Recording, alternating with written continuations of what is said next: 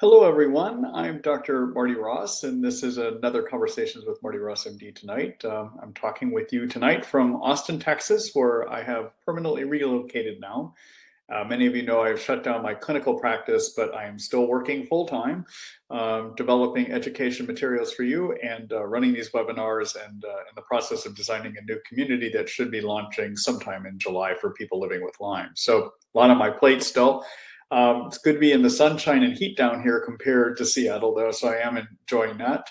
I am joined tonight by my two Basenjis who are sleeping around me here, so we may see some movement in the background. If you see something kind of black and furry, that's a Basenji. For those of you that are new, welcome, and I see a lot of new people here tonight. I'm also seeing a lot of people returning, and welcome back to you as well, too. For those of you that are new, there's a couple ways you can participate. Number one, you can actually write a question to me. Take the bold move on your first step or first time here. And the way you do that is on the bottom of your screen, on the right-hand side of the screen, there is a chat box. You can write your question to me there. The only thing I ask is try to be short with your questions. Questions that give me too much detail, too much history do not work out for this kind of a format. And I've already done a quick perusal of some of the questions. Some of them I just may not be able to answer it. When you give me too long and detailed of a history, that just doesn't work for this kind of a format. But feel free to write a question to me there, and we'll see if I can get to it. Okay.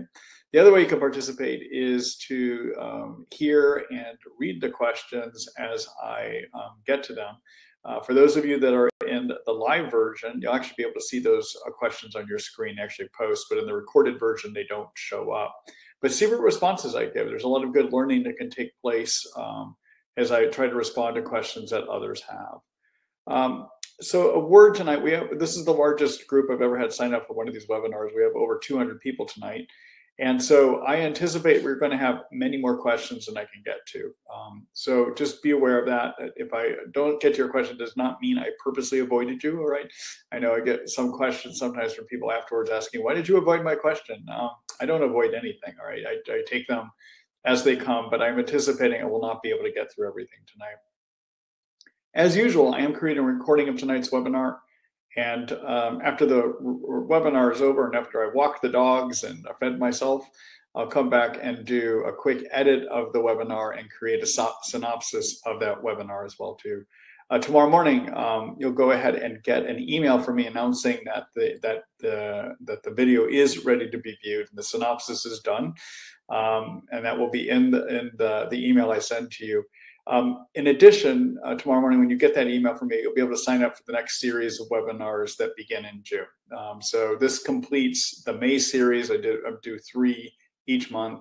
Next Thursday, it happens to be the 31st, I believe, and so we'll be off on that day. But in June, I'll be doing 3 webinars again in June for you. So keep your eye out for that email because you'll be able to sign up for the next set of webinars as well too. All right. So without any further ado, let's go ahead and get to some of these questions. All right. Hello, Alex. Let's see. I've been using MycoPul binder for a few months and have noticed that my gums and teeth have begun hurting a little bit after I began using this product. Have you seen this in your patients? Any side effects you have seen? Thanks. So Alex is talking about a product that we use to bind mold toxins in a person, and it's a product by Research Nutritionals called MycoPul. And MycoPul has a number of binders in it. To be honest, Alex, I haven't seen that product lead to the kind of symptoms that you're describing, okay? There is a rule of medicine I have, I call it the Marty Ross rule of medicine, which is anything can happen to anyone with anything. So there are common side effects that people can get, but there are those things that happen to us that are not average side effects. And perhaps that might be one that's happening with you, but I would not say it's common. When we get to binders like this, one of the more common side effects is potentially constipation can develop. And any binder that has charcoal in it, activated charcoal, and I can't remember whether MycoPul does or not, we'll look here in a minute. Binders that have activated charcoal in them can remove minerals, and removing minerals sometimes can lead to hair loss, actually. So if you happen to be on binders that have activated charcoal in them, you start losing hair, a couple things you should do. Number one, you should talk to your doctor who can order some blood tests to make sure you don't have low iron or low thyroid, because those are common causes of hair loss. But if those come back negative and you're on a binder that has activated charcoal in it, what you could do is to replace those minerals. And there's a product I like using by Research Nutritionals called Trace Minerals. And that's what I use to replace it if people get into hair loss problems, okay? Let's just do a quick screen share here, because I'll go ahead and we'll look and see if there, I can't remember if there is charcoal in that product or not. So let me get a screen share here. All right, so let's see here. There you go. All right, so this is my supplement store, Marty Ross MD Supplements. As we discussed tonight, if we talk about various generic supplements or other supplements and you wonder, what am I talking about? You can use the search bar here to see what products I might recommend. So for this product called MycoPul, I'm just gonna go ahead and write it in here. So MycoPul is a product by Research Nutritionals. And let's see here, we'll just pull the label up. So yeah, it does have activated charcoal in it. And again, the one side effect I really see with that sometimes can be hair loss. Okay, but beyond that, I have not seen the kind of side effect problem that you're reporting here. Okay. All right, let me go back here. All right. All right, good luck to you, Alex. Thanks for your question.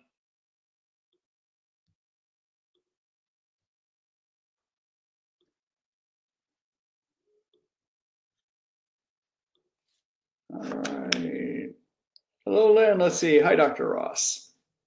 After a long remission, my son has mysterious symptoms, and it's not clear if they are from reactivated Lyme, Bart, or something else. They don't appear to be yeast. Would cryptolepis, knotweed, and cinnamon clove oregano oil for growing and persister Lyme and Bart, and biocidin for biofilms be an effective way to hedge bets while waiting to see if symptoms persist, become clearer? If so, how long would it be good to take them for? Is there something you would do differently in this uncertain situation? And is pulsing a better option than continuous low-level herbal supplementation for policing? All right, so it's a good question. So as Lynn points out, or Lynn makes a good point of showing something that I've tried to teach everyone here. Whenever somebody looks like they might have a relapse of either Lyme, Bartonella, Babesia, the first step to try to figure out if it is one of those is to look and see if there might be too many intestinal yeast. And I know some of you that are new to my webinars are thinking, well, what do yeast have to do with this? Well, keep in mind that when you have tick-borne illnesses, regardless of what the infection is, Lyme, Bartonella, Babesia, Ehrlichia, Anaplasma, any of those infections, the main reason you feel poorly is that the immune system, in trying to attack those germs, manufactures a bunch of chemicals called cytokines, okay? And those cytokines are good, they turn the immune system on, but if the immune system does a poor job dealing with the problem, eventually it's gonna make too many cytokines.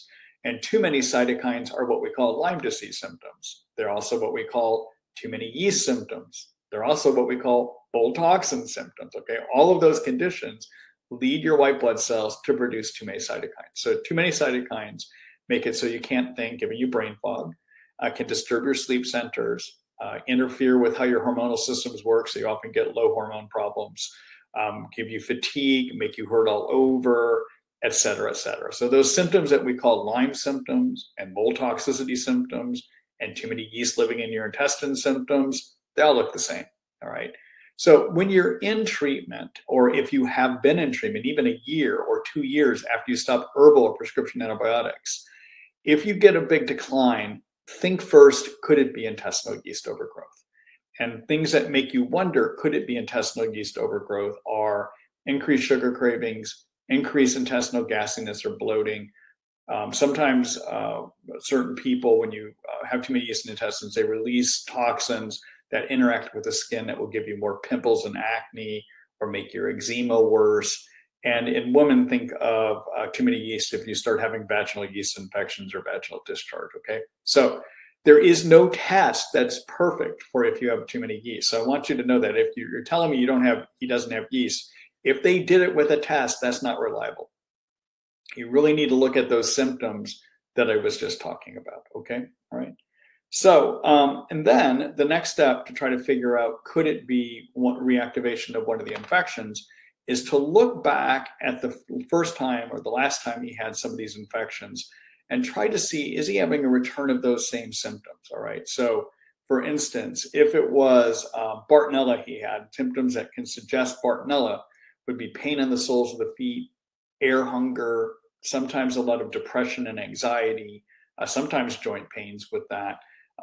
Sometimes severe cognitive impairment. All right. So if he had any of those before, and those are the predominant symptoms that are back now, that could suggest that Bartonella is there. All right. But if you really can't figure it out and you're pretty sure it's not yeast, then the next step is to start treating for the possibility of a Lyme or a Bartonella relapse, depending on what his symptoms are. All right. And you haven't really told me what his symptoms are. All right. But so in terms of herbal options that you could use to treat Lyme and Bartonella, yes, Japanese knotweed and cryptolepis both have the ability to kill growing and persister Lyme and Bartonella. The grapefruit and the liposomal cinnamon clove oregano does as well too. All three of those can treat growing and these hibernator persister growth states. Okay, I'll say more about that here in a minute. So that's a nice combination.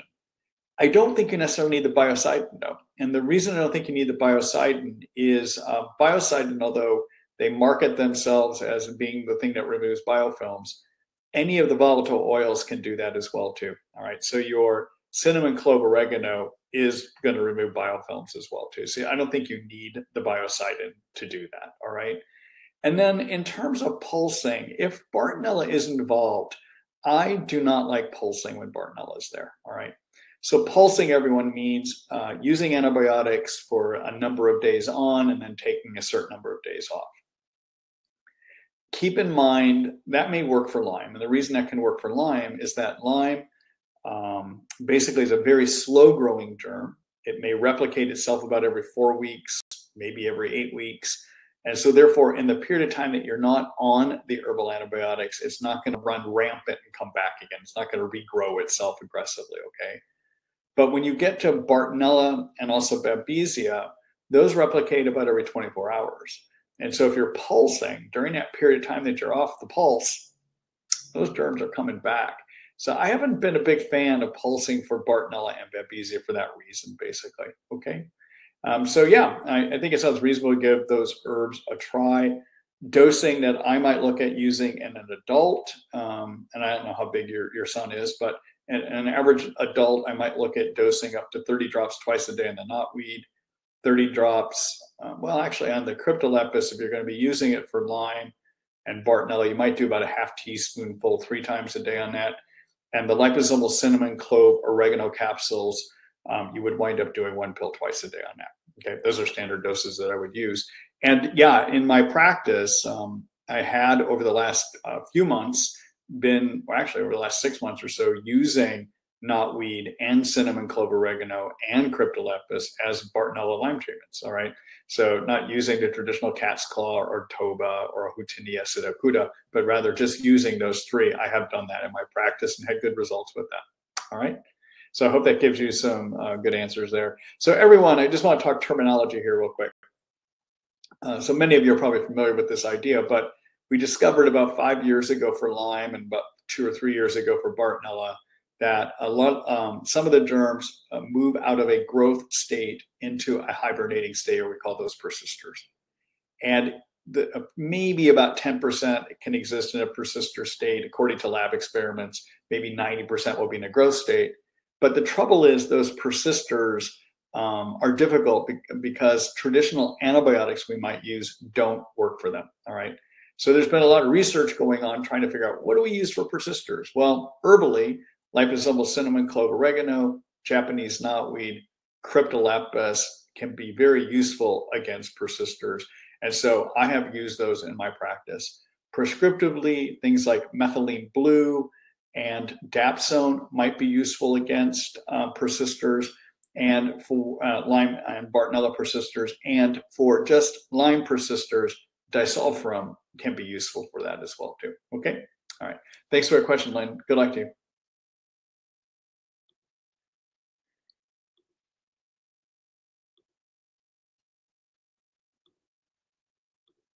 Hello, Colleen. Let's see. Hi, Dr. Ross.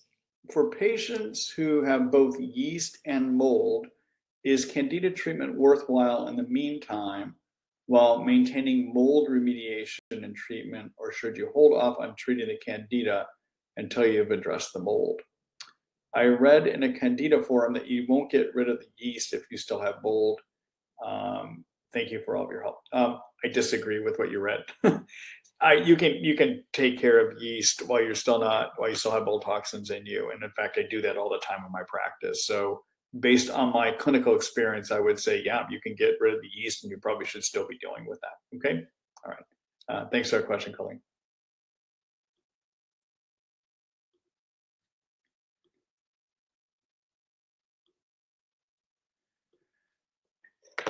Hello, Cesar. Let's see. My 14-year-old daughter was diagnosed recently with Bartonella. 3 years struggling with depression, ADHD, rage, anxiety, panic attacks, and fatigue.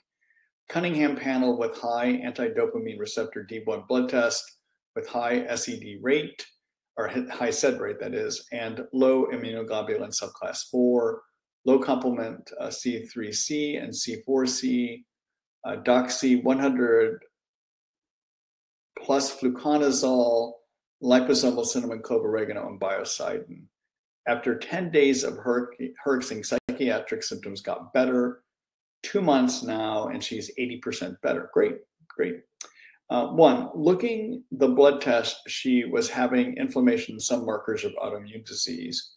What comes first, the Bartonella causing the PANS, or did she have PANS and the psychiatric symptoms started after she gets infections like Bartonella? Is there a way to test for this? Usually with your patients, if you cure the Bartonella, the PANS goes away, or they still get symptoms after getting common infections like COVID. 2, our doctor wants to keep the current treatment for a total of 6 months and transition to herbal treatment for an extended, let's see here. Let me see if I can find your second part of your question here.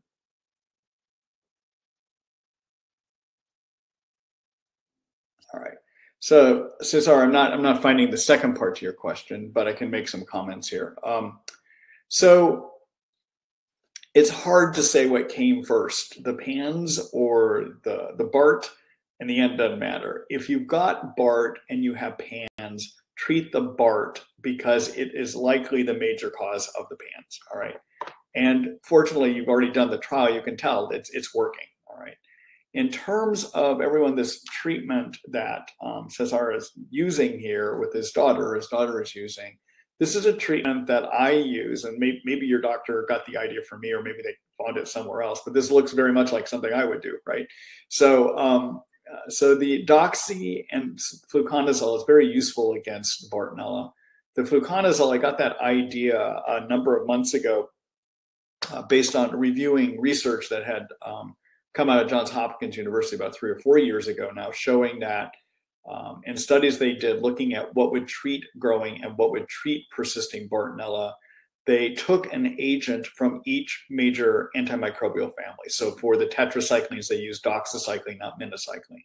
For the macrolides, they used azithromycin, not clarithromycin, also known as Biaxin.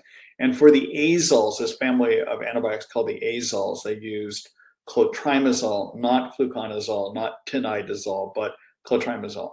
Clotrimazole is only available in cream and not in pill formulations. It's often used for skin yeast and fungal infections, and vaginal yeast and vaginal fungal infections. But clotrimazole did great in the lab. And trying to come up with new ideas of things to try, about a year ago, I started introducing fluconazole in my practice. And I found really remarkable results doing it.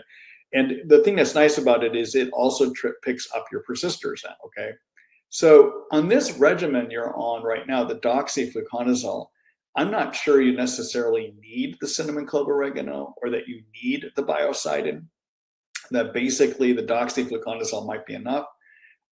If you want to continue the cinnamon clove oregano, you could do that. The biocide, I think, is a little bit extra. As I said earlier, you're already dealing with biofilms by being on the cinnamon clove oregano. Okay, that's my commentary. Obviously, it's working. I don't think you're hurting yourself by continuing it, though. Okay.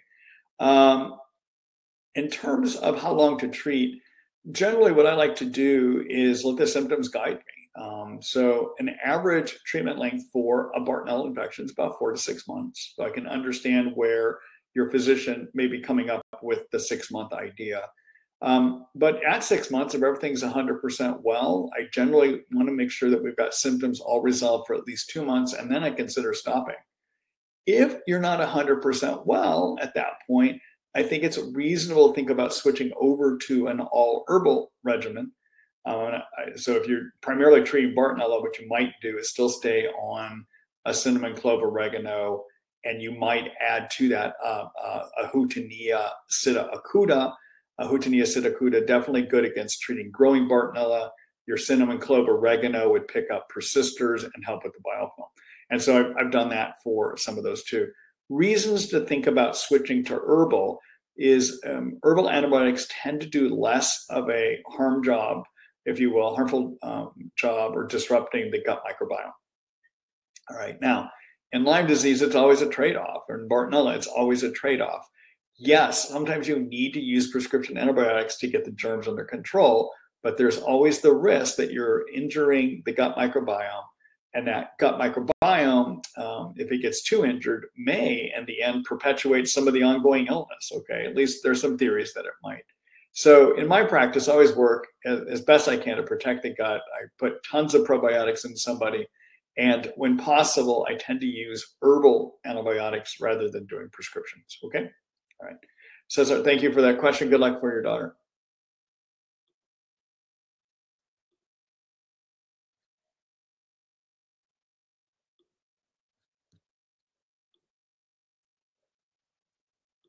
Hello, Jen. Let's see. Hi, Dr. Ross. I was treated for Lyme, Babesia, and mold toxin illness. Mold was the major player. I got out of the mold and used binders for 6 to 8 months. I'm about 90% better, but still struggle with neck pain, which was my worst symptom. I have some degenerative changes in my cervical spine that correspond to the location of my pain, which I would describe as a burning nerve pain that radiates at times. I'm a physical therapist and notice that often my neck pain is not mechanically provoked, as one would expect, and physical therapy interventions do not help. The flares, which occur about every 2 weeks, are accompanied by systemic symptoms such as itching, generalized neck crepitus and pain, mild symptoms in other joints, tinnitus, and migraine. Stress, lack of sleep, and cold exposure are triggers. Treatment for mast cell activation syndrome with quercetin and histoquel has been quite helpful, but there is still room for improvement. I tried doxy and multiple antimicrobial herbs for persister, Lyme, and Babesia, and disulfur. Jen, let me see if I can find the second part of your question here.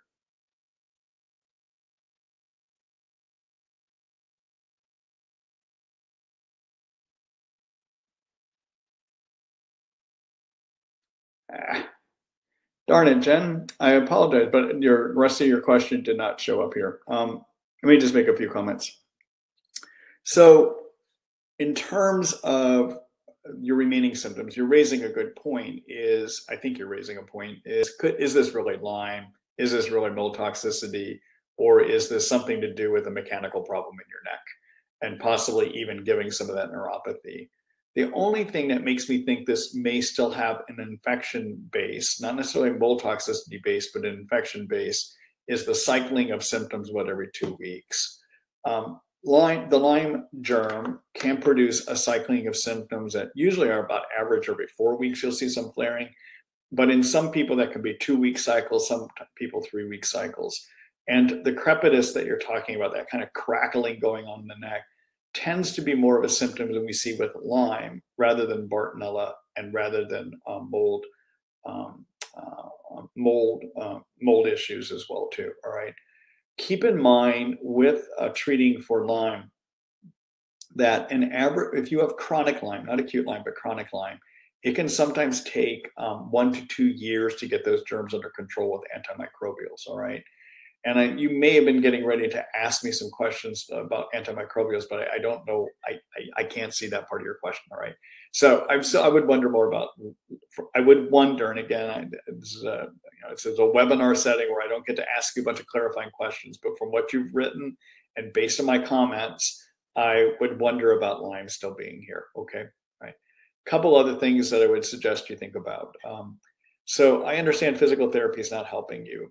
Sometimes in these situations, what I like doing for more the mechanical and the inflammatory or the neuropathy nature, I find acupuncture in these situations to be very helpful for people. So you may want to consider that. If you are a person that does not like needles, I'm one of those people, consider getting somebody that works more with Japanese style acupuncture rather than somebody that's using true Chinese medicine style. In Japanese style, they just put the needle into the skin, not deep into the muscle. All right, so it tends to be a little bit more comfortable. Can still have great results. That's what I tend to respond to for my problems. All right, and number two, for this ongoing crepitus and pain syndrome, even neuropathy in the neck, consider the peptide called BPC 157. So. And so you may be familiar with this, but for those of you that aren't, let me talk about peptides real quick. So peptides are naturally occurring substances in us. And we have identified over 100 different peptides that our body makes. There is one that is made in the stomach lining called BPC 157. And BPC 157 has been mostly used by athletes because it's been observed to repair joint injury, muscle pain, tendon pain. And in my practice, I've noticed it helps with neuropathy as well too. So it repairs damage, all right? So the way I like using BPC 157, you can get it in a pill form. There's a company called Integrative Peptides that makes it. You can find it at my supplement store if you want. And it's one pill twice a day to start. Give it a couple-month trial to see if it's making a difference as well too. Okay, so I think you were going to try to ask me about antimicrobials, but I can't tell what you've used to make a comment on what to try next, all right? So anyhow, I hope that gives you some useful information. Everyone, I'm going to do a quick screen share here too. All right, so let me get over there. All right, so in terms of the BPC 157, you can take a look at my store under the supplements here and take a look over at this integrative peptides tab here. And this is the BPC 157 here, okay?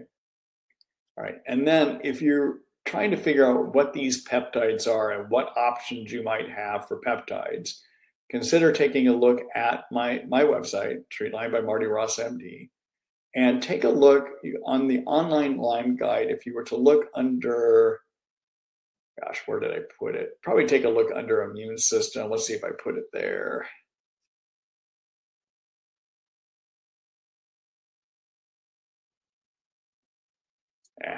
Let me do it up here. I'm just going to put it in a search bar.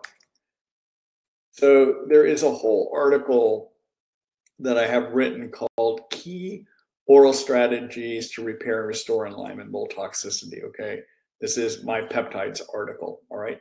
Take a look here. I review the various kind of oral peptides. Here's the whole list of them right here. And then down here, I talk about a strategy to use peptides in terms of helping you, okay? Oops, I guess I was logged in there. Anyhow, all right, we go back here.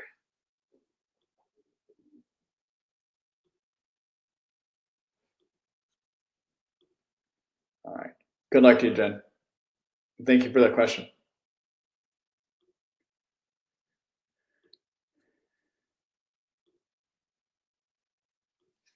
Hello, Angela. Let's see. Blessing to you for helping us. You're welcome. Let's see. 20 plus years Lyme, diagnosed 3 years ago. 2 weeks ago, finished my 3rd year, having 10 weeks IV daily Rocephin. I have MCA, so mast cell activation syndrome. Infectious MD decided I not do October and cast claw. She felt it is best to use cryptolepis as we tried cinnamon clove oil and had very bad stomach pains. Can't take NSAIDs or turmeric as the same happens. I have high BART and EBV with much inflammation, bad leg paresthesias, fasciitis, joint muscle pain, bad low back pain, anxiety, brain fog, etc. Did 1 milliliter crypto week number 1 in AM. This week, number 2, doing 2 milliliters in the morning with food is best. Having increased BART symptoms and sweats, racing heart. Activated charcoal helps ease symptoms. Is that okay? Should we add liposomal glutathione and or BPC-157 or just stay this course, slowly raising crypto for now, and then what later and when? Thanks. So Angela, this gets complicated. I need to know more of what you've been on before and how you responded to the various things. To help you figure out where you go next, I would need to get more of a review of your history here. But in terms of cryptolepis, when I'm using it, you can use it again to treat Babesia. You can also use it to treat Lyme, and you can use it to treat Bartonella. For Lyme and Bartonella, it treats growing and persister forms, okay? Keep in mind, it can sometimes be upsetting to the stomach, but it tends not to have the same trouble doing that the cinnamon, clove, oregano might, all right? In terms of cryptolepis, I often am going to try to dose it anywhere from a half teaspoon, which is 2.5 milliliters, 3 times a day, to 5 milliliters, which is a teaspoonful 3 times a day. If I've got somebody that tends to have a lot of Herx reactions, I will start low and slow, just like you're doing, okay? If you get to a higher dose and you find that the cryptolepis is starting to irritate your stomach, that maybe due more to the alcohol content of the cryptolepis, because it's in alcohol. It's an alcohol-based extraction. If that starts happening, what you can do is boil some water and put like an ounce in a glass and take the amount of cryptolepis you want to take and put it in that boiled water.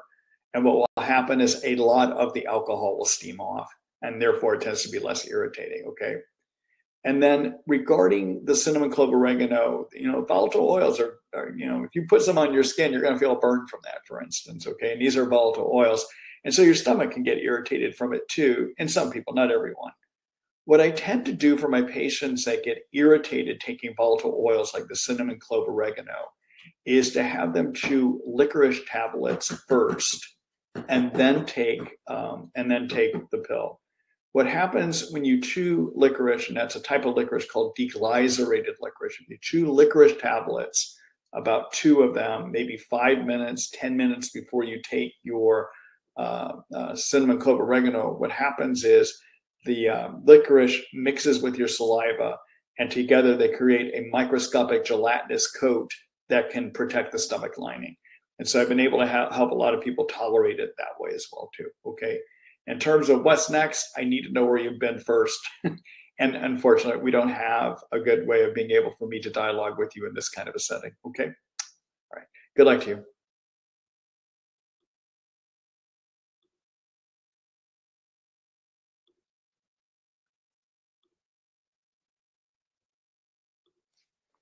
Hello, David. Let's see. Hello, Dr. Ross. We know that deer serum has a property that kills the Borrelia, preventing deer from being infected by the Lyme bug. When dogs get bit by the American dog tick, some of them will get paralysis starting in the back legs and migrate anteriorly to the front legs. Some vets will take the serum from the dogs with hyperimmune systems who have been bitten, but no symptoms or recover on their own, and treat these ill dogs so they will recover. Has this been tried in humans? Why not? I'm not aware if it's been tried, so I can't say why not. I don't know. It's a good question, no, and I'm not aware of that. Okay, all right. Thanks for questioning.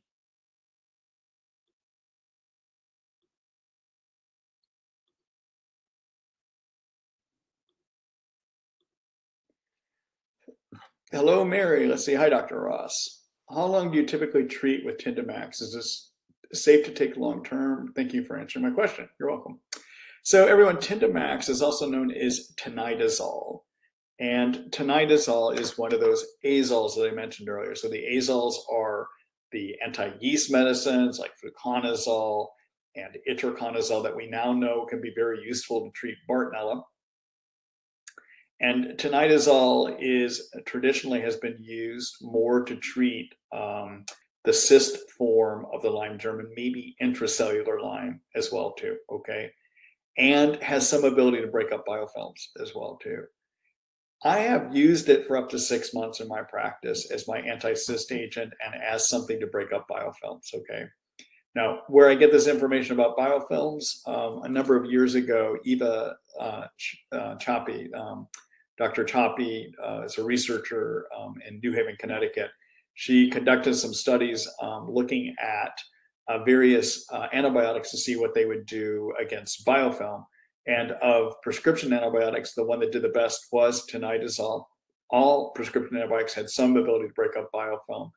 And also in her study, cat's claw and otoba bark broke up about 100% of the biofilm. And they did better than what the tinidazole did. I think that broke up about 90% of the biofilm. So tinidazole can be effective as an anti-biofilm agent and also can be effective against treating the cyst form of the germ. But I'll use it up to 6 months at a time, okay? All right. Thanks for that question, Mary.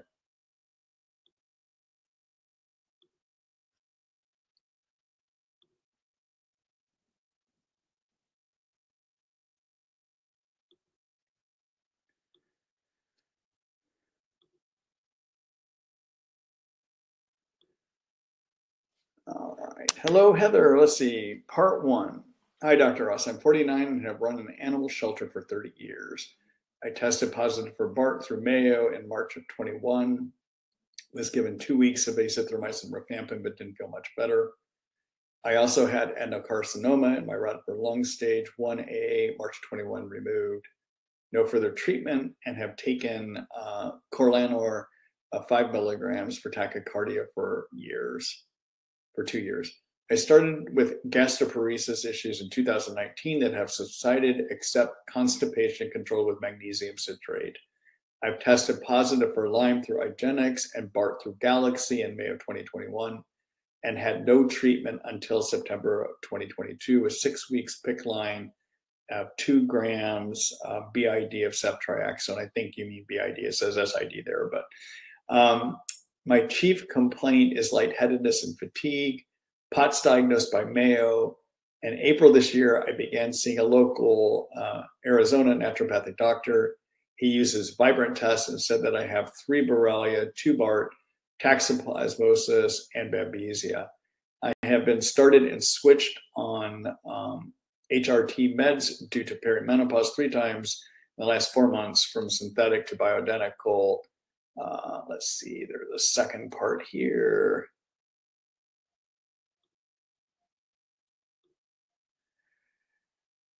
Then to a cream with estriol, progesterone, and testosterone with about a week gap in between each one. And the last 2 weeks is when I was switched on these hormone replacement therapy meds and when the palpitations started, but I can't pinpoint the day.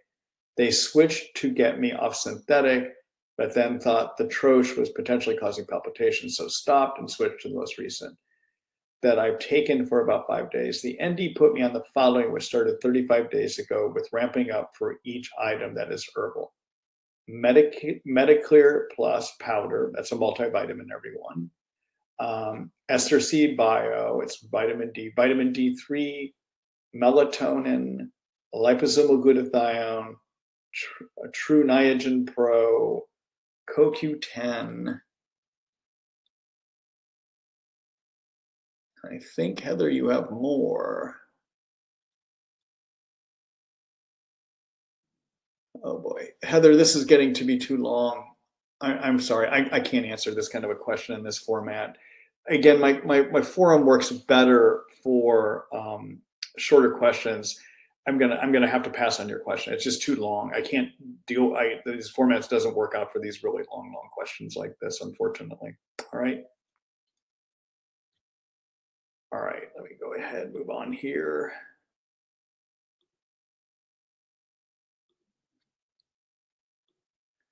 Hello, Susan. Whenever I sweat, which is rare, I notice that my sweat is absolutely foul smelling and not the typical gymnasium smell. Do you know which infection does this, or could this be something else? So, the way that you remove toxins in your body are two different ways, or fat-soluble toxins is two ways. Number one, the major way is that your liver will take fat-based toxins and apply a water-soluble group to them, and they then get moved into the gallbladder and your bile system and then moved out into the intestines. And in a water-soluble form, you will poop them out, okay? The other way that you can remove fat-based toxins is to sweat them out. Now, if the liver is getting overwhelmed with having to process fat-based toxins, you will wind up sweating more of those out. And so usually a foul-smelling sweat means you're having toxins coming out in your sweat, basically, all right? And so, and it may be because the liver is overwhelmed, it may also be that you're having some toxins, like your Lyme toxins, that are getting reabsorbed out of the intestines back into the bloodstream. So what can sometimes happen with mold Lyme toxins, if you're producing a lot of Lyme toxins, is that the liver may not be able to transform them to a water-soluble form. They'll come out still as a fat-soluble form, go out into the intestines, and then get reabsorbed again. All right. So what I do in situations like this, where I've got patients that have developed foul-smelling sweat, is I want to support the liver being able to detox better. And I also want to put them on a binder to start pulling out toxins, fat-soluble toxins that make their way into the intestines so they can't get reabsorbed again, all right? So usually what I'll wind up doing is start a person on liposomal glutathione. Liposomal means it's microscopically wrapped in fat. Glutathione is a very powerful antioxidant that's made in every one of our cells to repair damage, and it is the main detox chemical that's used by the liver, all right? So sometimes what happens when the liver gets overwhelmed with toxins, it burns out its glutathione supply, and it can't detox well enough. So you can fill that gas tank back up again, or the glutathione tank back up again.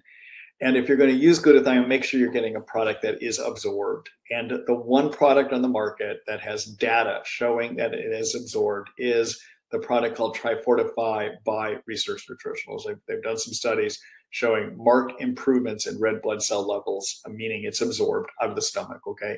And so when I've got somebody who's got really problems with having a toxin spill over into their sweat like this, I usually will wind up doing a teaspoonful of the Trifortify product 2 times a day, all right? They have 2 flavors. There's an orange and a watermelon flavor. They're flavored because glutathione is rich in sulfur, so they're meant to kind of camouflage that sulfur flavor, but either one of those would work here. It's got to pick what flavor you want on that, okay? And then in terms of how to bind up some of those toxins in the intestines, what I would do is either a MycoPul by Research Nutritionals or a comparable product called GI Detox Plus, and it's a plus sign, not plus all spelled out, by Biobotanical or Biocide and Botanicals, that is. And either one, they're similar products. If you look at the ingredients, they're very similar to each other. And what I would do is start at 1 pill 1 time a day. And as long as you don't, I would wait about 7 days. And if you're not herxing, well, not herxing isn't the correct term, but if you haven't had a worsening from pulling those toxins out, then I would increase to 2 pills 1 time a day. All right, so keep in mind when you start moving toxins out, you start binding them, that can trigger more toxins to enter the bloodstream behind those ones you just removed, and that can trigger a cytokine surge. And so you might start feeling more body pain, more achiness, more fatigue, okay? If that kind of situation happens when we're killing Lyme germs, we call that a herx, but that's increased cytokines because your immune system sees dead germ parts, all right? But if you get increased cytokines for a different reason, we don't call that a herx, but it looks like a herx, okay? All right, so anyhow, that's what I usually suggest my patients in this kind of a situation is liposomal glutathione 1 teaspoon twice a day, and then look at a MycoPul or a GI Detox product, start at 1 a day, and then increase after about a week up to 2 pills 1 time a day, all right? In terms of timing on your binders, they're called binders, all right? So they will bind other things that you take them with, potentially. So usually what I have people do is stop their medicines and supplements at least 30 minutes before you take the binders, and then you can resume taking them 2 hours later. Okay, so that's a good timing on that. And then the other thing, you can eat anytime, although an ideal time to eat something is 30 minutes after you take your binders. And the reason that's an ideal time is if you have a gallbladder and the liver has processed the toxins out, they'll get stored in the gallbladder. Eating causes a gallbladder to contract and squeeze stuff out. All right. And where they come out of the gallbladder to the bile duct and then out into the intestines happens to be about 30 minutes downstream from the stomach. So take your binders first, give it 30 minutes for the binders to work down near where the gallbladder releases its stuff, and then you eat, and it causes the gallbladder to contract. Okay? All right. Good luck to you, Susan. Thanks for the question.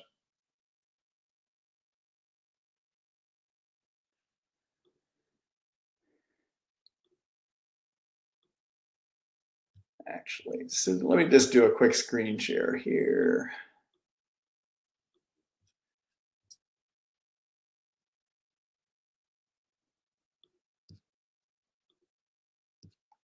All right, so this is my supplement store. If you're looking at the binders to help with detox, take a look in my detoxification section here. And the binder that I was just talking about, one is that GI Detox. I'm circling it right here for you. The other one is the product called MycoPul by Research Nutritionals, okay? And then in terms of the glutathione, you could either use this one called Trifortify Orange or this other one called Trifortify Watermelon, okay? All right.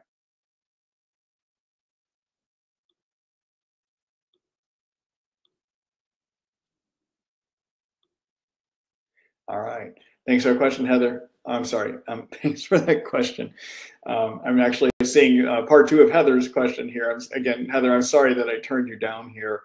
I think I realized that you may have written me an email earlier, and although please everyone don't think you could do this, Heather, I understand you're wanting some input from me, and I will go back and relook at your email I think you sent yesterday or the day before, okay? Now, I'm only making this open for Heather, okay? So I don't want to have everyone writing me their separate questions, yeah, so anyhow, okay? So Heather, I will get back to you.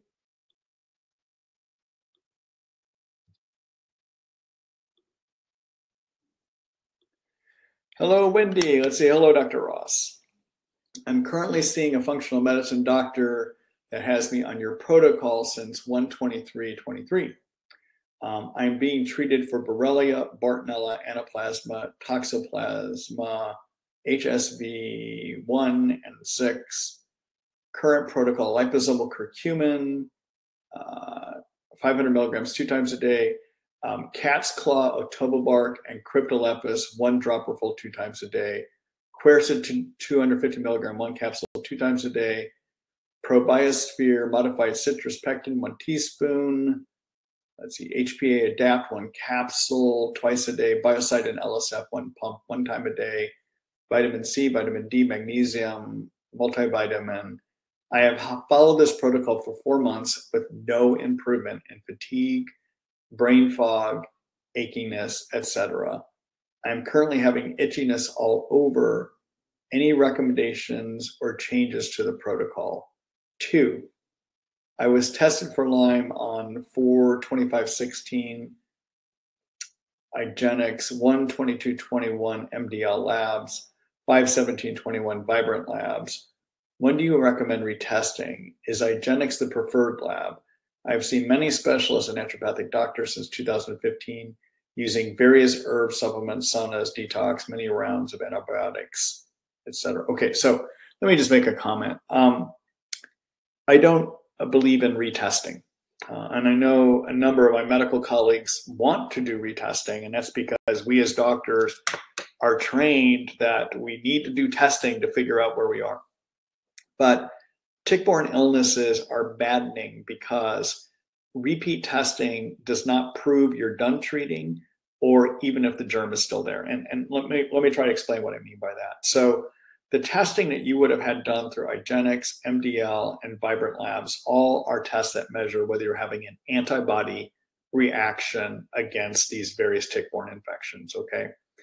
And your antibody reactions can come and go. You could have strong antibody reactions if you have a lot of germ in you, but also if you have a lot of germ in you that's suppressing your immune system, you may not have much antibody reactions, okay? So not having antibody reactions does not mean the germ is gone, especially if you have a lot of symptoms. It just may mean that your immune system is too darn suppressed to be able to make enough of those antibodies, all right? So I don't believe in doing retesting. If you ever get a test that shows you have one of the germs, when you go back and retreat somebody again, or when I go back and retreat somebody again, I'm going to ask about the symptoms of those germs to see if they might still be present. So there is no reliable test that tells you, are there germs still there? Another trend that I see a number of my colleagues doing is to use an ELISpot method, either through InfectoLab or Armin Labs. And what an ELISpot does is it looks to see, is your immune system reacting by measuring, do your T white blood cells react against the proteins of the germs when they're exposed to them, okay? So it's a T cell reaction test.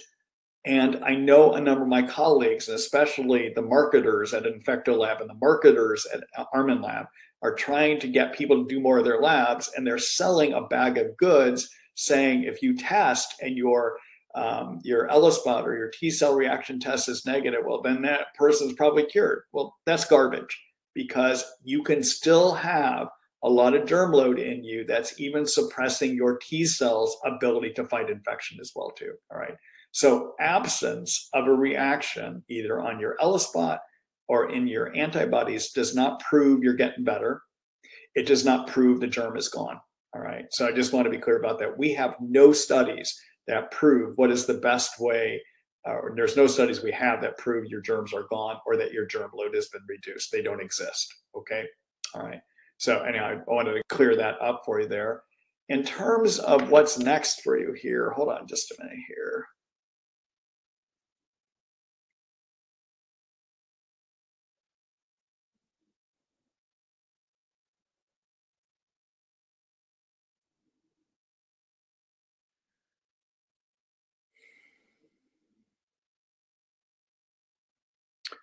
So let's see, you're treated for,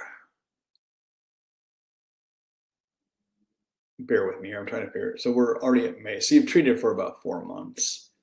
All right. So I'll give you a few things to think about. So with anaplasma in particular, that's usually going to give you a lot of body achiness, muscle achiness. And if, since you got sick, you were on doxycycline or minocycline or tetracycline for at least a month, you probably have cleared anaplasma. There is not a good herbal regimen I have found to deal with anaplasma. All right, so I'll just let you know that. So if you have not done doxycycline for any period of time, you might discuss with your physician whether it might be time to give a trial of doxycycline to clear that anaplasma out, all right? All right, now, when you treat Bartonella and you're on something that is effective and it's herbal or prescription, usually by 2 months, you should start seeing a reduction in those Bartonella symptoms.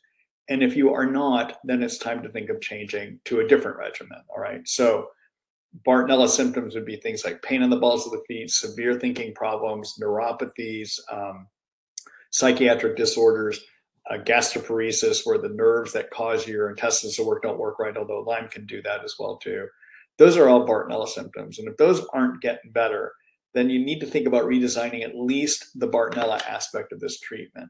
And at this point, of the herbs that you've used, the only herb that would have addressed Bartonella would be the cryptolepis. Let me see here.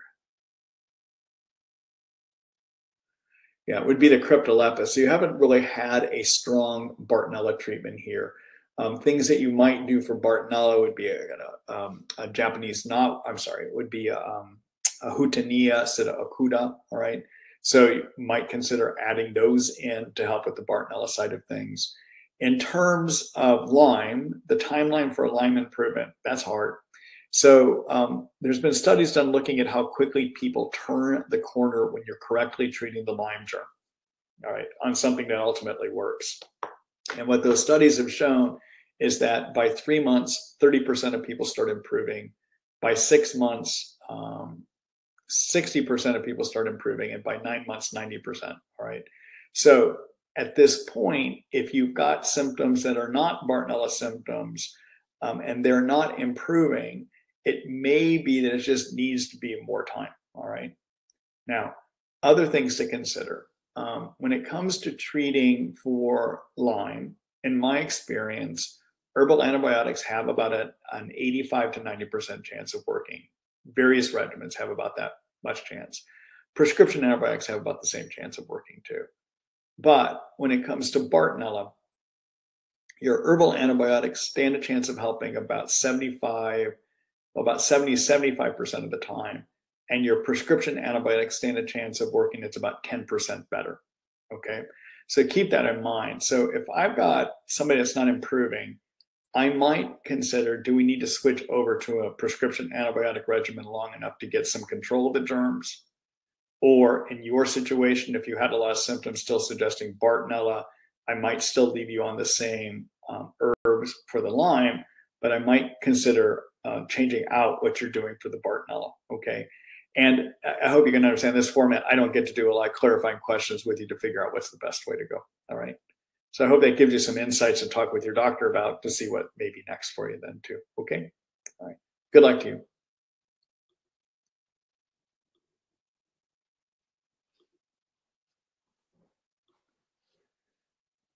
Hello, Mosby, let's see. Are there any herbals or natural remedies that you recommend for fungal component of some of these infections? I keep hearing that Morgellons has a fungal element that is not being addressed by the professionals. Thank you. Also, these commercials for new medications tell you to inform your doctor if you have a fungal infection, or have gone to places where fungal infections are common, but yet when I ask around, no one, including myself, has been tested for fungals, and the doctors pretend like it's not needed, but it suspiciously looks like they don't know what or how to test. Thank you. All right. So the one thing I want to let you know about Morgellons, Mosby, is I know that there is an opinion out there that Morgellons may have fungus component to it. The truth is, when samples have been done of those lesions, fungus infection does not seem to grow out of them. All right. So the science would suggest these are not fungus infections, but everyone thinks they are because of what the skin looks like. All right. What I have come to understand about Morgellons is I think it is a skin manifestation of Lyme disease. And it is not fungal. I've not had any benefit in putting people on antifungals for those. What I do have benefit from is just going in and treating the Lyme that usually is involved in 90% of people that have Morgellons. Okay. All right. Good luck to you.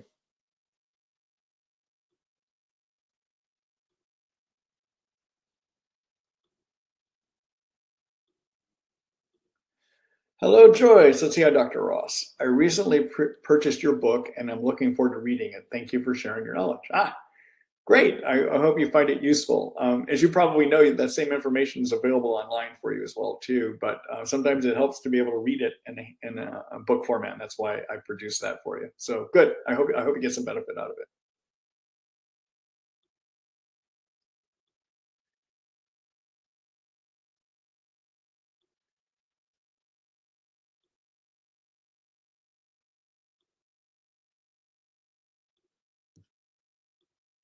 Hello, Carter. Let's see. I get a rapid buildup of dandruff on the top of my head and my hair feels very matted.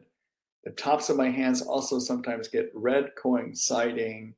Does this sound like some type of skin manifestation of Lyme or Morgellons? You know, Carter, I don't know because I don't know enough of what else is going on with you and I can't look at your hands, okay, but I will make an observation. So, and I kind of mentioned this earlier when I was talking about yeast. So if you get, when I see people that have a lot of skin manifestations, whether it's too many pimples or yeast, whether it's worsening dandruff, or whether it is worsened eczematous or psoriatic kind of rashes, always look at what's going on in the gut, okay? If there are too many intestinal yeast growing, they again release toxins that get absorbed into your bloodstream and can interact with the skin, making things like eczema, things like pimples and acne, and things like psoriasis, and things like dandruff. Dandruff also is called seborrhea dermatitis, but making seborrhea dermatitis worse, all right? So take a look at my information about how you determine if you have too much yeast. And let me go ahead and do a screen share on that for you.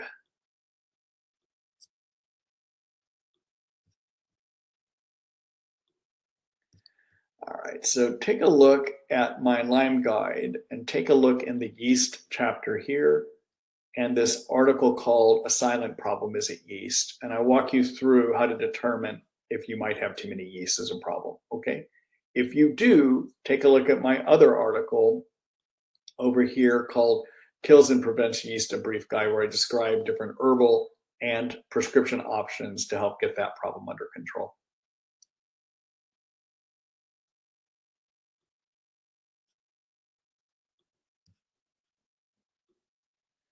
All right, Carter, good luck to you. Thanks for our question.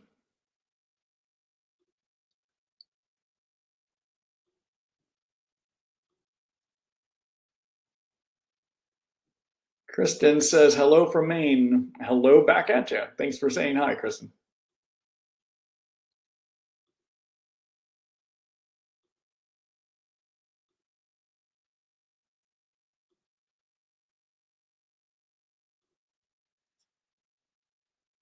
Oh, I forget who that was. We were just talking about the person that I just answered a couple questions ago. You have a lot of itchy skin.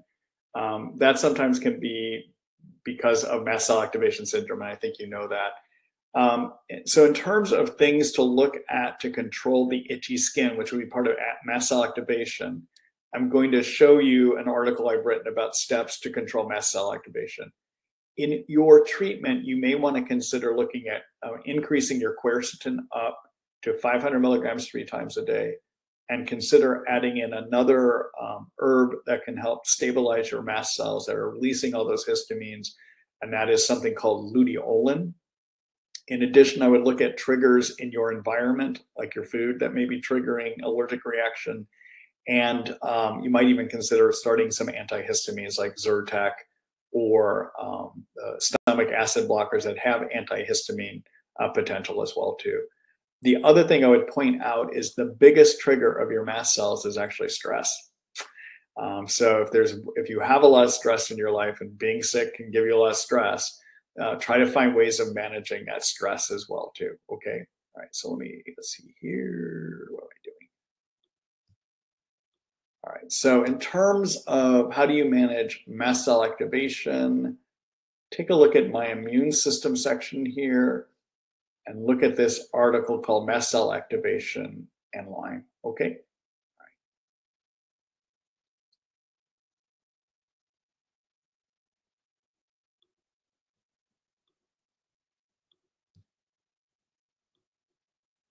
All right. So mast cells, everyone, are your allergy cells. We've now learned many from research over the last decade or so that in chronic infections like Lyme, Bartonella, Babesia can turn those mast cells on to start releasing histamines a lot easier. Okay, and so you'll see some people with tick-borne illnesses also have mast cell activation syndrome because the germs, not things you're allergic to, but the germs have actually turned those mast cells on to make and release too many of the histamines. All right. Let's see, Wendy, let's see. Oh, ARP elimination, keto diet, currently doing a modified paleo diet. Thank you so much. I think I just gave the next part of your response. I think, Wendy, I think it was you that I was answering earlier. All right. Good luck to you.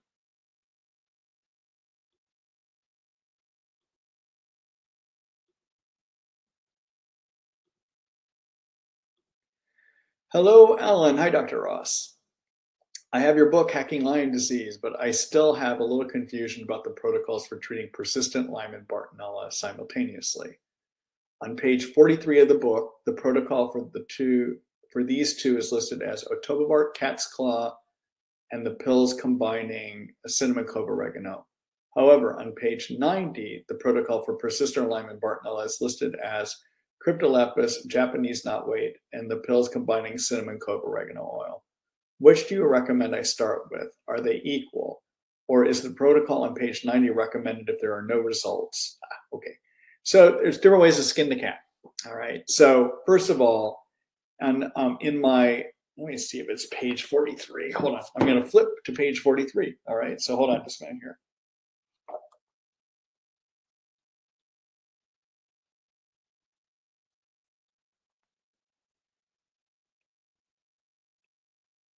Okay, so if you've got Lyme and Bartonella, what you're looking at on page 43 is my protocol for the Lyme germ, but you've missed the protocol, which is on page 45 for Bartonella.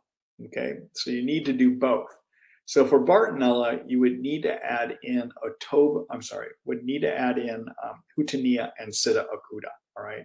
So an herbal protocol that's part of the Ross Lyme support protocol that would treat both Lyme and Bartonella is Otoba bark and cat's claw to treat growing Lyme, and then Sida acuta and Houttenia to treat growing Bartonella, and then the cinnamon, clove, oregano capsules would be useful for treating persister Lyme and Bartonella, and also treating growing Lyme and Bartonella. Okay.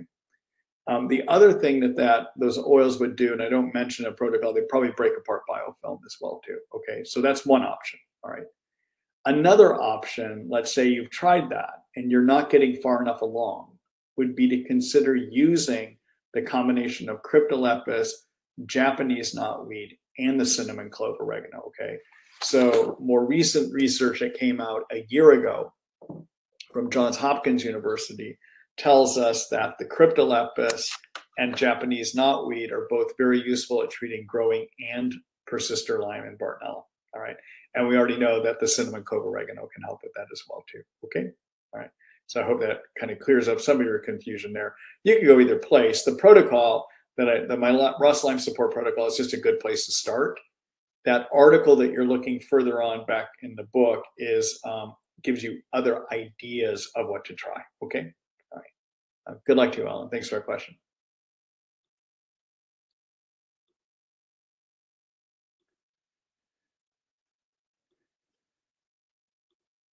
Hello, Ricky. Hi, Dr. Ross. Thanks for answering my question. Can Mepron cause insomnia and mood issues after you've been taking it several months? Thanks again.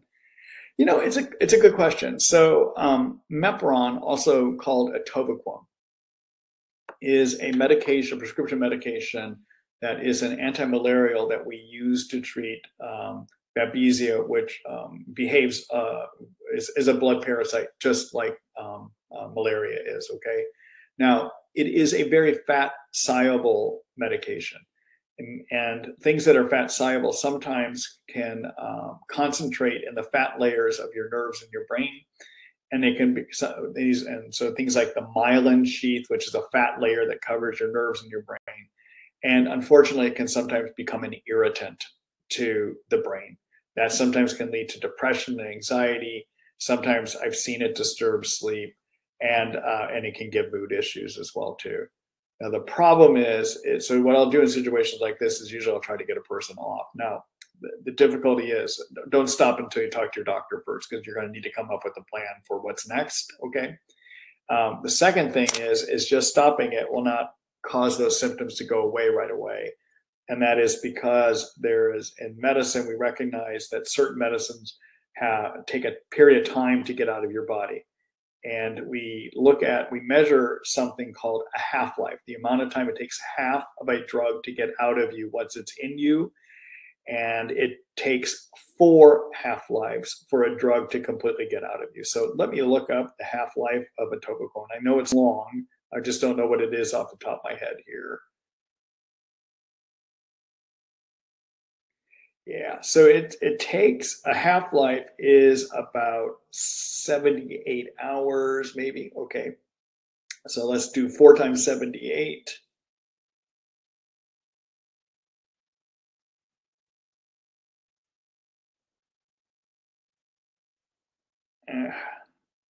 Hold on here just a minute.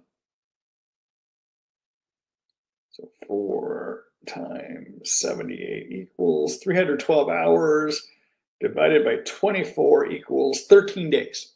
So you may have around 2 weeks still to deal with some of the symptoms, although they should be petering out over that 2-week period of time, but about 2 weeks before, even if you stop today, before that medication is out of you. Okay? All right. Good luck to you, Ricky.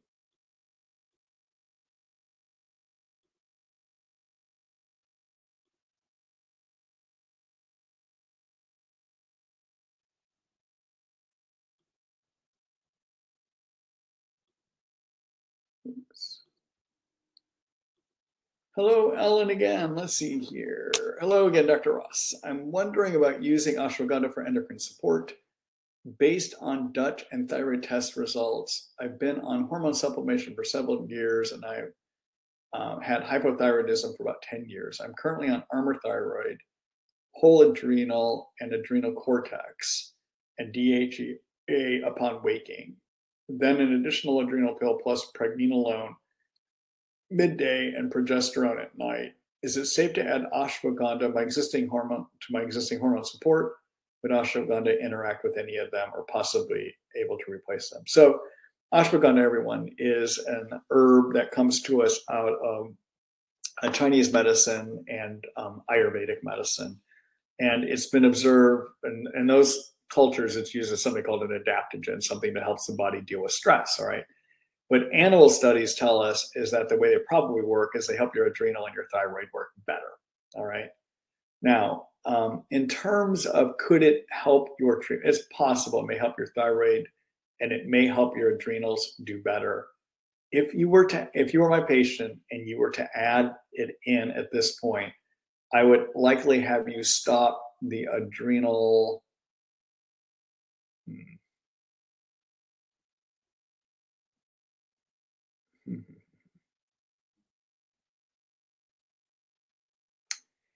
I might consider stopping the adrenal cortex, but I don't know enough of what your laboratory studies show. So you might discuss this. You probably should discuss this with your provider who's been helping you with all this. Okay? All right. Good luck to you, Ellen.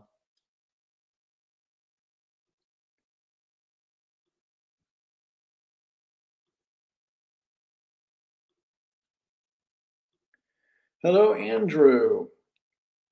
Hello, Dr. Ross. My daughter is treated for Borrelia, Bartonella and Babesia. She has been on cefuroxime, azithromycin, and rifabutin, and recently developed very intense pain in her temporomandibular joints. Have you seen this? How to address? Is this a sign she's getting worse and treatment doesn't work? All right. So sometimes pain in the temporomandibular joint can be something associated with Bartonella. I have seen that. Okay. Now, if you've recently changed her Bartonella treatment to these antibiotics, and the two in here that would treat Bartonella would be the azithromycin and rifabutin here. If you recently changed to those, like within a week or two, and you add those in and you start killing Bartonella, you may trigger a Herx reaction, which is it causes your immune system to make more cytokines. It could show up as joint pain. All right. Otherwise, if it's now showing up, it is possible either your treatment's not working, and the only way I could help figure that out is I need to know more about all the other symptoms she has, okay? Or she's developed a separate problem, all right? So the one thing we have to keep in mind when people have tick-borne diseases is that they actually can develop regular problems that people get to, all right?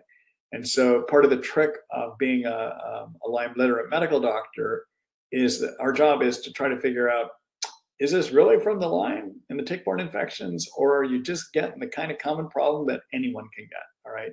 And so we have to be careful not to put, I call what our Lyme blinders on to see everything as Lyme disease, because everything is not Lyme disease.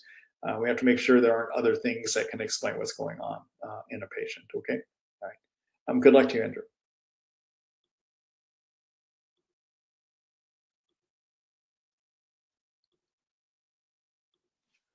Hello, Rick. Let's see. Hi, Dr. Ross. Thanks for considering my question. You're welcome. Let's see. I am being treated for Lyme, Bartonella, and Babesia and responding well to treatment. In fact, I am transitioning from prescription antibiotics to naturopathics. I recently had contact with poison ivy, not my first time. I know that I can't take prednisone, but what about topical application of fluocinamide ointment? Any other suggestions?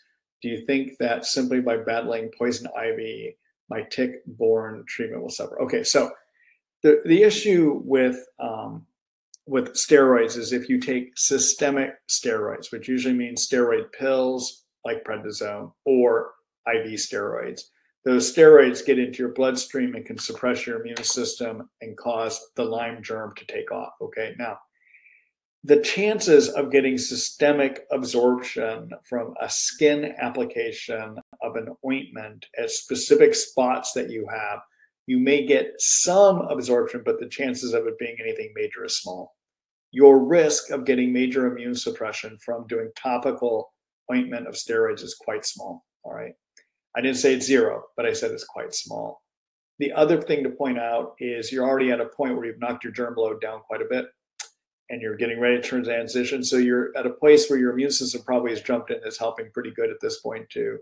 And so you probably are at a point that even if you get a little immune suppression here, it's probably not going to make much of a difference for you. So in this type of a situation, if you were my patient, and you're not my patient, okay, but if you were my patient, I might say give it a try. All right, I think your risk of having something bad happen from doing it is quite small, actually. Okay, all right. Thanks for the question, Rick.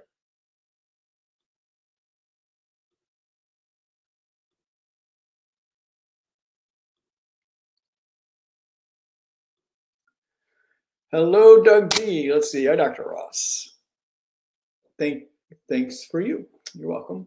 Is band 23 specific to Bart or just Lyme? Why does glutathione? Oh, you've got a number of questions here. Let's see. I'll try to take these probably more one at a time. Is band 23 specific for Bart or Lyme? So it depends on how the test technique is done, but if it's done on an immunoblot, band 23 is more specific for Lyme, but it can still have false positives. So for something to really be Lyme, you need more than one band showing up on either immunoblot or your Western blot, and that decreases our chances of having a false positive, okay? Number two, why does glutathione make me feel yucky?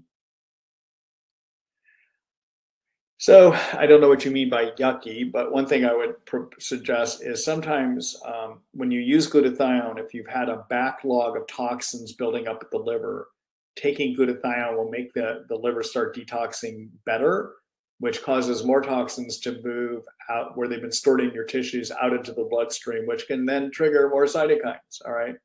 So if you're feeling yucky, which could be because you've had moving toxins, triggers more cytokines, you might want to start at a lower dose on the glutathione, maybe even a quarter of what you were doing, and ramp up and see if you can get to a dose that will work that way, okay? All right, number three, what time frame is a HERC? So 1 to 3 days, or could it be up to a month later? So typically, so a HERCs, everyone, again, is your immune system sees dead bug parts and reacts by making more cytokines. That usually begins within a few days to a week of starting a new antibiotic regimen or increasing doses. So that generally is what the time frame would be for that, okay? Number four, best, strongest herbal Bart supplement. Boy, I usually like as a starting point, Houttenia, Sida acuta, and cinnamon clove oregano. Those three together, okay? I tend to have the best results with that, okay? Number five, right now I'm on berberine, turmeric, all of oregano, lumber kinase, methylene blue, cryptolepis, LDN, and a probiotic at night, and NAC. Once in a while, I was currently prescribed rifampicin and doxy, and I started that after my Babesia treatment had completed, but from a 20-year-ago state with antibiotics. Upon taking the doxy and rifampicin, my stomach is a mess. What do you suggest I do to add my current protocol to make it stronger? So in terms of your doxy and rifampin, both of those can give nausea and upset stomach, all right? So you may want to talk with your physician and let him or her know so they can come up with some other prescription options on that as well. In terms of what to make your treatment stronger, you look on a pretty thorough treatment there. And I would need to know more about what your symptoms are so I can help figure out how you retarget this to some degree. And obviously, I can't do that in this kind of a setting. Okay, let's see. And finally, my doctor doesn't want to treat for candida, although a tie in my blood. He says I would need endoscopy. Is it really that dangerous to treat candida? So I need to know more. Are you having symptoms related to candida or not? And again, I'd have to ask you a bunch of questions to figure that one out. Okay. All right. Good luck to you, Doug.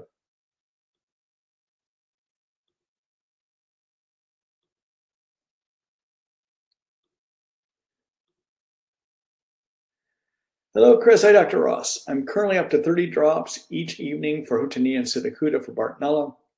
Note, I haven't added a morning dose as I feel too poorly taking it 2 times a day. I have a physically active job, and usually within an hour or so of my workday, I begin to feel crummy. Is it possible my system isn't clearing the dead bits sufficiently fast enough, and what I'm feeling is a delayed herx brought on by all the physical activity?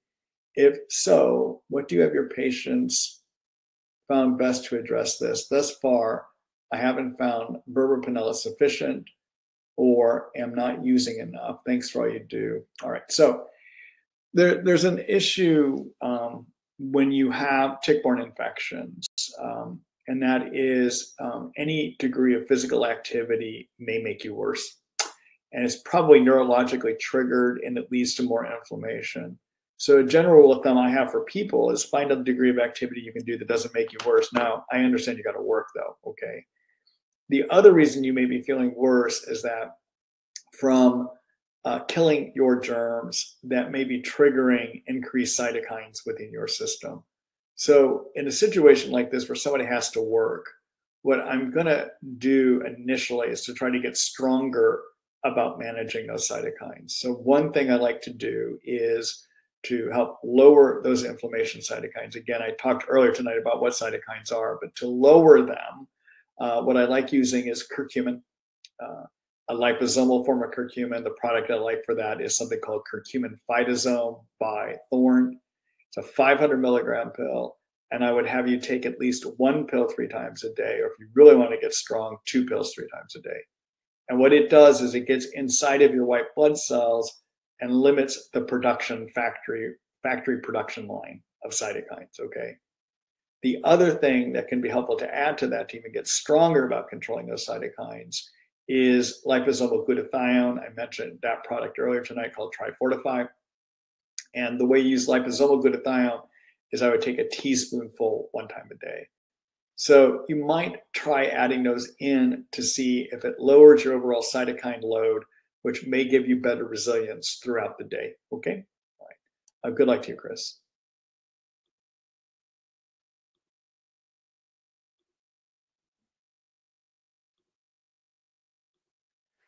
Hello, Ellis. Let's see. Hi, Dr. Ross.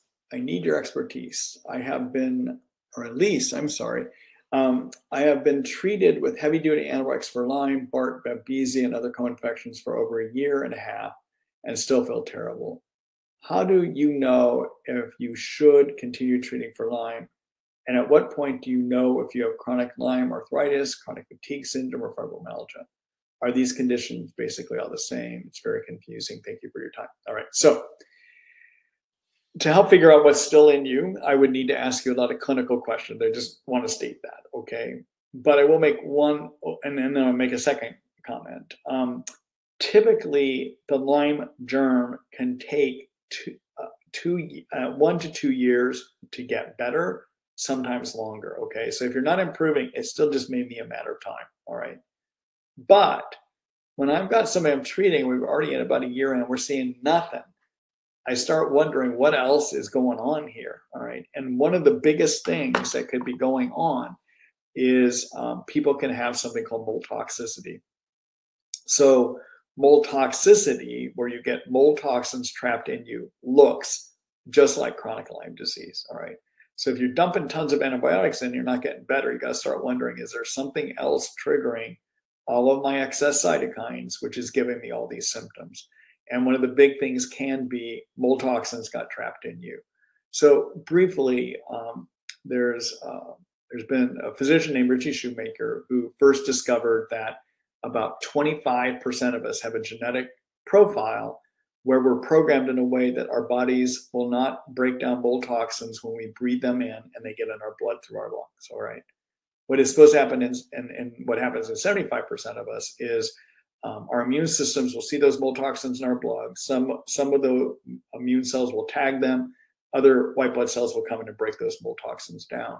But 25% of people, what happens is those mold toxins don't get tagged by the immune system and they don't get broken down. The next line of defense in removing fat-based toxins like mold is supposed to be the liver. And the liver is supposed to add some water-soluble chemical groups to the mold toxins and move them and then make them water-soluble. But the liver doesn't do that either. And so they go from the intestine or from the liver out into the intestines as a fat-soluble toxin still, not a water-soluble. If they were water-soluble, they'd mix in our poop and poop them out. But they go out as a fat-soluble toxin, and then out in the intestines, they get reabsorbed again. And all those toxins keep triggering cytokines, okay? So a place to start when you're not getting better, especially this far out, is look to see if you have mold toxicity. And the best way to do that is to use a urine test that will see if you're peeing out too many mold toxins. And the one I prefer of all the options out there is a lab called Real Time Labs out of Texas. The other option you might look at is to use a lab called Mosaic Diagnostics, which used to be, just recently changed its name from Great Plains Lab. And they have a pretty decent test, but it's not as strong at picking up black mold toxins, all right? So the issue with mold toxicity is you could have been in buildings, old homes, previous workplaces, where you slowly were breathing in small amounts. You didn't even know the building had mold in it. And then over time, you acquire enough mold toxins that they make you sick, all right? Now, in my own practice, one of the first things I always try to do at a first visit with somebody is to try to figure out if there is an obvious exposure they had to black mold, and does that, or any kind of mold actually, and does that correspond to when they got sick? All right, so let me just briefly give you an example of that. So one of the sickest patients I ever had was a patient that was brought in actually by his mother, who's a nurse. And this guy came in because he had severe cognitive impairment, bad body pain, severe fatigue. And he had gotten so sick that he basically lost his job. He already lost his kids, and he was in bad shape. And he had seen a naturopathic doctor, colleague of mine in Seattle, who basically did test him for Lyme. The test came back positive. And I believe he had a history of a tick bite in there. So she automatically assumed it was Lyme. Sounds like it, right? And he had a positive test and he had all the symptoms of Lyme. But I know that people that have a positive Lyme test and a lot of symptoms of Lyme, that it's not always Lyme. And so what I did is I'm always asking what else could be triggering those cytokines that give you all those symptoms that look like Lyme. And keep in mind, a Lyme test is measuring whether you make antibodies against the germ. It just says, have you had an immune reaction? Well, it's possible in some people that their immune system gets rid of the germ. And even though they have all those Lyme symptoms, it's something else triggering the cytokines that give those Lyme symptoms, okay? So as I took his history, I said, what were you doing in your life when you got sick? He goes, well, I just moved into this new home. And I go, new or old? He goes, well, it's an old home. And I go, yeah. I said, tell me about that house. Anything going on odd in any of the rooms? He goes, well, yeah, they used to have people before me had a big aquarium in the back room. And we discovered there was a lot of mold back in that room. So he didn't get sick until he had his mold exposure. And so all I did with him, we did a real-time test, came back positive. I think I spent 4 to 6 months cleaning mold toxins out of him, and he got 100% well. I did nothing to deal with his Lyme, because likely what had happened with his Lyme is his immune system handled it. And all we were measuring is an immune reaction that showed he had had the germ in him, right? So anyhow, just keep that in mind, okay? You've got to always be looking for mold toxin illness if you're not getting better. All right. And I always have people look for it at the beginning of a treatment as well too. Okay. All right. So everyone, that is it for me for tonight. I had a great time visiting with you here. As many of you know, I wasn't here with you last week as I was on my way of packing up my Seattle office and moving down to Austin. But it's good to be here, and we'll be back here again with you in 2 weeks. I'm taking next week off because, again, I only do 3 of these a month. And so look to see me on 2 Thursdays. Tomorrow morning, you're getting an email from me announcing that the recording of the webinar is done. And within that email, you'll also get a summary of what we talked about. And then you'll also get links to sign up for the June series of conversations with Marty Ross MD. Do me a favor, when you get that email tomorrow morning, send it to people who you think might get benefit from these. All right, if you're getting benefit, others with the illness probably will too. All right, help me reach more people. I'd appreciate that. Good night, everyone. Take care.